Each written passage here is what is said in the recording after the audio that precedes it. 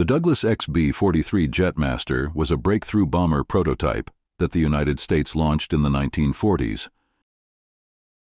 This aircraft was the first American jet bomber and was a groundbreaking design based on the XB-42. However, it was never used in an operational capacity owing to design and stability difficulties. Despite this, Glenn Edwards was able to set a record during his 5-hour trip across the United States, departing from Long Beach, California, and arriving in Washington, D.C. Even with its success, the project ran into more difficulties with design and mass manufacturing.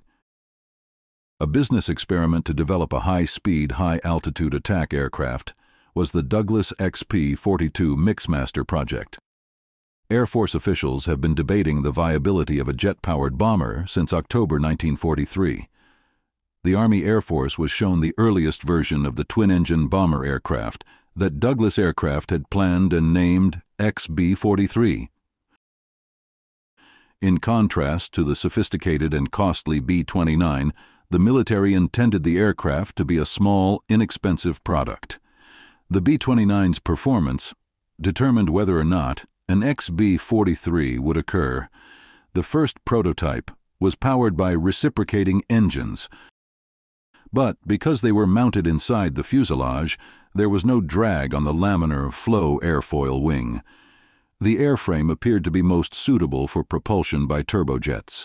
The United States Air Force asked Douglas to create 2 turbojet prototypes, designated XB-43, when it renewed its XB-42 contract in March 1944. The XB-42 was designed to serve as the JetMaster, XB-43's launch pad. With its cruciform tail, coaxial pusher propeller, and cylindrical fuselage, the XB-42 was a new aircraft. The aircraft employed tricycle gears on the ground, and air intakes were located on the leading edge of the wing. The bombardier was seated in the nose section, and the pilot and co-pilot had separate bubble canopies. 4 rear-directed cannons and 50-caliber machine guns were used to defend the aircraft. A sophisticated targeting mechanism and a constrained field of fire characterized the 1943-designed XB-42 aircraft prototype. Making the plane fly quickly enough to avoid confrontation with the opponent was the aim. The aircraft's clean wings and stacked propellers were powered by Allison V-17-10-125 liquid-cooled engines in the prototype. At a projected manufacturing rate of 200 planes per month, Douglas sought to mass construct the aircraft. Though these plans never came to pass, the U.S. Air Force thought about ordering 50 of the B-43 aircraft. The USAAF chose to concentrate on the XB-45 Tornado bomber instead, since it would enhance performance in every way. Due to the slowness in the U.S. aviation industry following World War II and problems with J-35 power units, Douglas's XB-43 variant was constructed in almost 2 years. On May 6, 1944, the first 2 finished XB-42 prototypes made their first flight. Nevertheless, they did not utilize turbojets. On May 17, 1946, the XB-42, the first turbojet bomber aircraft, took off from Moorock Army Air Base under the pilots Bob Brush and engineer Russell Thaw. The aircraft experienced handling problems, including as heavy tails on takeoff and landing, severe vibration and yaw, and problems with the V-17-10 engine's cooling. Notwithstanding these difficulties, the aircraft's high speed was achieved. The XB-42 was a successful aircraft that could reach a top speed of 410 miles per hour and carry 8,000 pounds of cargo. Nevertheless, the high-altitude B-29 Superfortress's successful completion of testing diminished its usefulness, negating the need for more aircraft. Designs that relied on piston engines were becoming obsolete as jet engine technology advanced. An engine breakdown during testing put the XB-42 in a state of temporary uncertainty until it was dismantled. Due to the aircraft's early problems and drawn-out development, the B-29 Superfortress was finally developed in place of the XB-42. Glenn Edwards flew an XB-42 from Long Beach to Washington, D.C. in 5 hours and 17 minutes in December 1945, setting a speed record.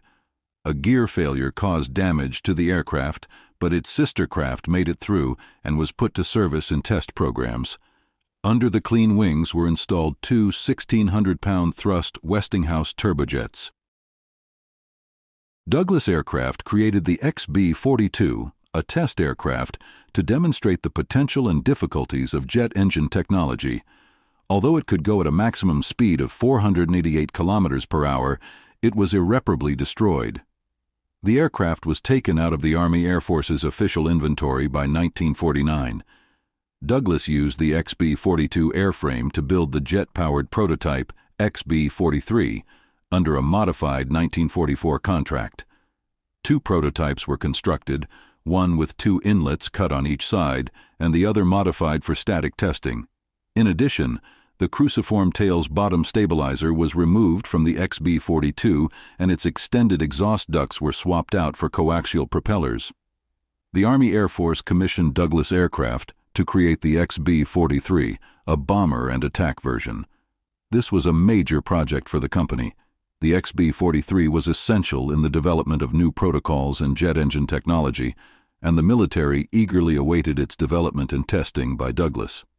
In 1948, the YB-43, the second prototype, was flown to Muroc Air Force Base after it was finished in 1947. The YB-43's nose cracked from extreme heat or cold, thus plywood was used in its stead. The second prototype, which flew 300 hours before being withdrawn in 1953, was created in 1951 by cannibalizing the first XB-43. The program as a whole was delayed because of the XB-43's repeated delays in J-35 power plants. Within 6 months, the war was over, and the XB-43 was no longer considered a production aircraft by the Army Air Force, but rather a test bed. They concentrated on the B-45 Tornado, which was to be the world's first jet bomber in service. Despite outperforming expectations, the real first jet bomber was left without a contract. The XB-43's methods, techniques, and procedures established a standard for jet bombers in the future, and the hours spent doing test flights yielded important data for advancements in the field. The YB-43 prototype is also referred to as the A-43 in some papers, indicating that it may be used in an assault capacity. The two surviving variants are the XB-42 and 43, which are kept at Wright-Patterson Air Force Base in Dayton, Ohio, as well as the U.S. Air Force Museum. The XB-42 and 43, while not withstanding the test of time, heralded in a new phase of speed-focused aircraft development in the United States. The U.S. was heavily involved in the development of jet bombers during the Cold War, and it was instrumental in averting nuclear war with the Soviet Union. The XB-43 was the first jet bomber to fly in the nation. To watch more videos on American bombers, click the link on the left. To watch more than 24 videos on German aircrafts, click the link on the right. Thanks for watching and don't forget to subscribe.